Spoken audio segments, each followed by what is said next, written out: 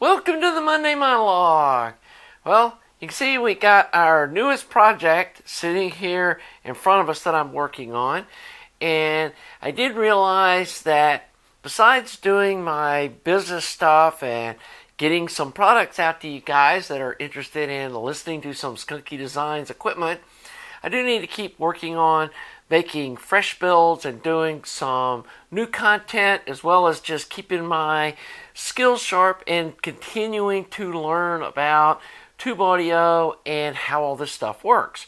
And I've told you guys before, and I know some of you like to argue about this, but I'm not a professionally classically trained engineer. I've done all this stuff learning on my own, and I'm still learning. And I know sometimes you guys, put things in the comments that are honestly techie beyond my understanding about what's going on. And I feel like I have a very good kind of general idea, and a lot of my ideas or kind of leanings on this stuff has been from trial and error testing things. And I'm still learning. Like this week, I understood the load lines on the driver tubes. I mean, that was pretty simple, easy to understand. But the whole thing with the load lines on the output tubes, and that, especially on single-ended stuff, where the DC load line's vertical, but then you got to look at the AC load line, and then the actual AC load line is just kind of that's just kind of a slope that then you move up the chart to get your actual, I went into all that on the latest video on this 6C33C, and I hope I got it right. I think I grasp what's going on. And some of this stuff to me isn't intuitive. And the descriptions that a lot of these engineer type people make, they'll just kind of generally start describing this stuff, and then they'll say, and here's the math that explains it. And then they've got a half-page math formula that maybe the engineering type folks explains it instead of using English. I don't know. I've been reading a book about how to design power supplies, and the same guy did a book about how to design preamps. And while I gleaned a little bit of knowledge out of it, that was the part that I struggled with. Was every time I would start to kind of understand, okay, I kind of get what's going on, and then it would be like, okay, in the next half a page is the math that explains it. And for people that aren't math brain, I'm a little bit, but total math brain engineer people, a half a page of math formulas doesn't explain anything. It just confuses me. And honestly, I'm not going to sit down and do all that math. I'm just not going to do it. And even for my own uses, simple formulas like Ohm's Law, I'd rather just go to a website and plug some numbers in and hit, what is it? And it shows me exactly what I'm looking for. It'll convert it to milliamps. It'll show me the watts. Why am I wasting my brain power doing that stuff? Same thing with the bias calculations. I know how to do that. I've sat down and double checked just to make sure that's right. But there's a great web page, and I'll put these links below, that you plug in some numbers and you hit go, and it'll tell you what percent of the bias it is. It doesn't matter whether it's push-pull or single-inlet or cathode bias. It'll tell you the percentages that it's at, and there you go. You don't have to sit there and run through a bunch of math formulas. And that leads me into my second kind of rant today, which is dealing with digital audio. Yesterday I spent about a half a day fighting with a problem I was having with my main computer that I use for editing videos. And I do build my own PCs out of parts I select after careful studying, like what the latest greatest is. And then I've got kind of my pet parts that I like I like Intel processors, I like NVIDIA video cards. And so anyway, got the latest greatest, about 6 months ago, and it is crazy fast. It's got like 10 cores or something running at 5 gigahertz, and it edits videos or processes videos in 5 minutes that used to take 40 minutes with my old PC. And so, huge upgrade. But it recently started doing this thing where the taskbar would just freeze.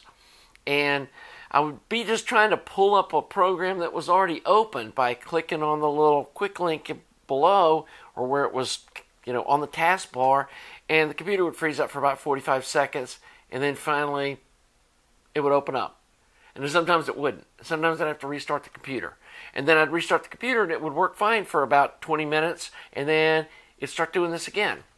And so I'm running system file checkers, and I'm running, going through all of these different diagnostic procedures and repair, command line stuff, and found a web page where a guy that's a computer scientist, I guess, was explaining, here, do this, this, this, and this. This was on Windows 11.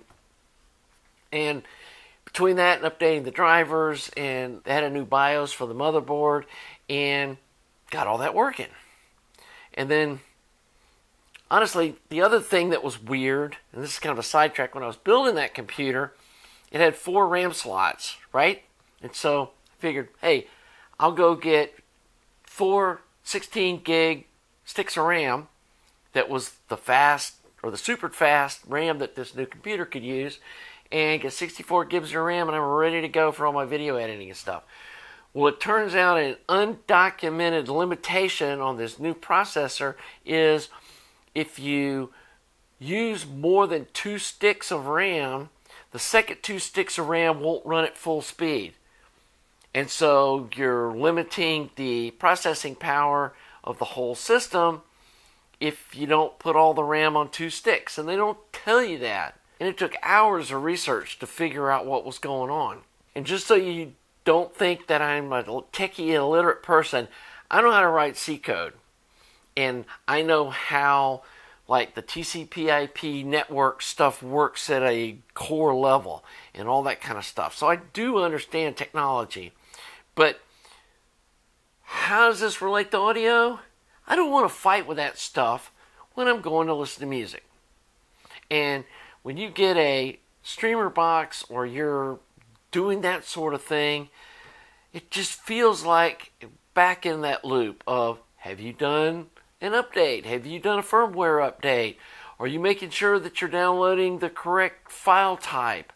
I know when I was first listening to my streamer with Amazon Music, for some reason it was defaulting to the MP3s and it wouldn't play the high def files. So I had to log in and log out of both the apps on my phones. I had to do the same thing I've got 2 PCs and a laptop, had to do the same thing on all of that before it would release whatever limitation that it has on a single user, where I could actually stream from my phone to the streamer, or the streamer could access the HD files. And I don't know, it was because the phone was trying to access it, and then the streamer was trying to access it too. And very likely the other streaming services maybe don't have that limitation, or doesn't have that kind of issue. But I was going, this doesn't sound right. And then it's like, oh, okay, this is what we need to be doing. And then make sure that it says that it's HD on the phone when it's streaming. And then I'm like, okay, is it HD on my phone or is it HD on the streamer? And how do I know? Just when I put an album on and I drop the needle, I know I don't need to do a firmware update. I know there's not like a driver that I need to fix, or that the connection from the Wi-Fi isn't on the right bandwidth to get the best quality. When I drop the needle, it's just dropping the needle. It's all analog. And for me, it's just nice to get away from that whole world. And I did a big rant on my Facebook page, or my personal one, about how one of the most stressful things in my life right now is dealing with all the different communication channels that in today's society we have to deal with. I've got 2 cell phones. I got my personal one and one for my city, on the city council. I've got about 4 or 5 email addresses that I have to keep up with. I've got the Skokie Designs forum that I got to keep up with. I've got direct messages on all these different forums that I'm active in. I got Facebook. I've got instant messenger from that. And, I've got text coming in on this phone. I've got emails coming in on this one. And then even on my Skokie Design stuff, and I can't figure out how to do this unless somehow people are just using a weird way of contacting me. I tried to switch the form on my website so it just forwards that to my email, and most of them seem to, but I think some folks have some old email address or link that they're using where it forces me to go back to the Wix inbox to find their messages to respond to them. And so that's one of the things I like about analog audio is it disconnects me from that whole world. And I know that may sound like a weird thing, but it feels like it's a meditative change from the reality of today's world, that it's not digital. I'm not connected to the internet. I'm not having to make sure that this technology is all happening like it's supposed to, and the ones and zeros are all doing what they're supposed to do, and is it bit perfect and all that stuff. It's a needle in a groove. And there's something comforting about that to me. So, anyway, that was kind of my rant for the week. Hope some of you guys understand what I mean by that. I still like using my digital stuff or my streaming stuff for listening to casual music. I'm actually really liking this E70 topping little unit, and I'm actually surprised how good just streaming Bluetooth to that box sounds. Especially, like I said, for just casual listening, and I'm not just critically listening, is this the best possible? If I just got some music playing in the house, it really does a good job just streaming Bluetooth off of my phone. And I don't know if there's been an improvement in that technology. It does say that there's 2 different kinds of Bluetooth streaming. I haven't done a bunch of research on that, but anyway, it almost seems easier than using my Bluesound Node, trying to get Amazon Music to work with it and using their implementation of the Amazon Music thing, which seems kind of clunky. That with this topping E70, I can just pull up the app on my phone and hit play, and it comes out. Plus, I like how the E70's got a volume knob. And again, I'm going to be playing with the balanced audio stuff, so that's cool. I'll do a review on that topping E70 soon. I'm really liking that little DAC. So, anyway, this project's going to be really cool. I got an update to it. I think I finally figured out what I'm doing with it. And I know to some of y'all, you may be watching this video series going what is she doing? She's just all over the map. She's talking about doing this, and maybe I'll do that, maybe I'll do this. And I'm just trying to show y'all that when I'm going through, especially the initial phases of figuring out how I want to build a project or an amp, that I am jumping all over the place. And I'm not just I found this schematic on the internet and I'm going to build it just like this guy does and follow it in a cookie cutter thing. I'm looking at it as hey, is there something left on the table? Not saying that like in this case, DHT Rob did an awesome job with his build, but do I want to just follow that to the letter, or do I want to put my little spin on it and think outside the box a little bit and go, hey, maybe we can just drive one of the triodes and push it super hard, have less heat, and make it easier for the input tube to drive, and maybe get a different sound out of it.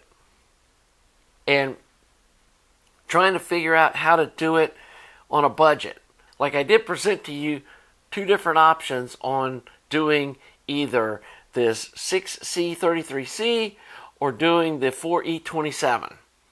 And in the back of my mind, I had the 4E27 being a really high-end build. Like I'm going to use ISO Tango iron. I might even use complete ISO Tango everything. Chokes, power transformer, the whole bit. And I'm going to use some of those super nice extruded aluminum, with aluminum plates and oak sides chassis. And I'm going to put a link below to the website where you can buy those chassis. He gave me a nice discount on those chassis this time. For one thing, I ordered 4 of them at the same time, which obviously you get a volume discount on that kind of stuff. But also told him I'm going to feature it on the channel, and so I want to start doing that too. His chassis are super freaking nice. So up here's the website address. He's also got a store on eBay, but I would just buy them direct from him. And yeah, it might take a day or two for him to get back to you. A lot of people don't jump on their emails, so be patient. I'm the same way. Sometimes when people send me emails, it might take me 2 or 3 days to respond, but I usually get back to people. So anyway, like I said, I want to do this build as budget as possible. And so that's why I'm kind of changing some things up and trying to keep the spirit of what that DHT Rob amp was while using some easily available iron and stuff that can be had internationally. So we're getting rolling on that. Ready to put the order in for the parts. So I'll have this uploaded hopefully either this afternoon or tomorrow. And once again though, don't build this thing until I get done with it. It might not work at all. Or it might be crazy. Or it might be like, hey, none of this iron worked. I'm going to have to redo this or revisit it or wire it differently or whatever. So, hey, if you want to try to do it along with me, just be warned that it might change. And it might change drastically. So, anyway, I know I'm kind of maybe all over the place on this Monday monologue today, but I don't know. Just lately, that's kind of the way my brain's been working, is just kind of being like here and there and jumping all around. So here we are. You're getting a little taste of what's going on in Skookie's brain. So again, I want to thank all you loyal followers on my channel. And I want to thank you folks that participate in my Patreon donation kind of thing that helps me be able to afford to go out and build these projects. Because, I mean, this thing's probably still going to be $1,000 worth of parts. And then I don't know what I'm going to do with it when I get done with it. Maybe I'll sell it to one of you viewers when I'm done with it. I kind of need to start doing that. I can't keep just building amps and keeping them here. Got more than I can listen to. So, again, thanks for all you folks that support by watching, subscribing, by participating in Patreon, and especially you folks that give donations to my website. I really appreciate that. That lets me know I'm on the right track. So, anyway, I think that's going to wrap it up, and we'll see you next week for the Monday Monologue.